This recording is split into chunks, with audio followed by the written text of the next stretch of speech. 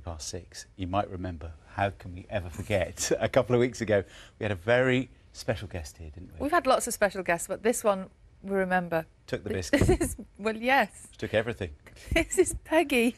She was on because she had been, oh, look at her. She'd been entered into, I don't like saying this, but the UK's ugliest dog contest. We can say it because her owner was embracing it, Yes, wasn't she? yes. Her owner was saying, look, she's proud of her. Anyway, the good news for everybody, maybe including Peggy, is that Peggy won.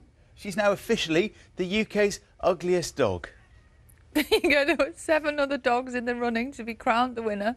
Now, her prize is a pamper session at a doggy spa and then a professional photo shoot.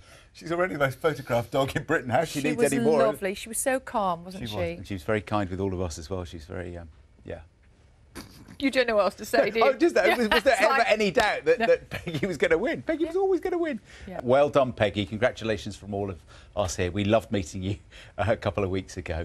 And yeah, her owners had, I think, a really positive attitude. Like, embrace it, run with it. Yeah. Yes. Yeah. Don't change, Peggy. And Don't she was a very calm, lovely, affectionate dog, wasn't she? Kind eyes. Kind. Is that like saying she had a good personality? Yeah. Warm heart. Yeah. Have you got a really kind word that we could use instead of ugly? Yeah, what's a better word than ugly? Oh, some sort of we're talking about euphemism. a dog. So okay. we need to think of a... And we've spoken about Peggy before, haven't we? There were a couple of people who weren't happy because we suggested Peggy was an ugly dog.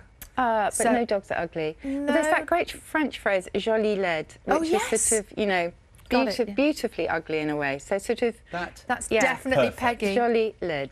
That is definitely Peggy. Interesting, striking. We put you on the spot there. There she is. And attractive in a really positive way. Oh, that is gorgeous.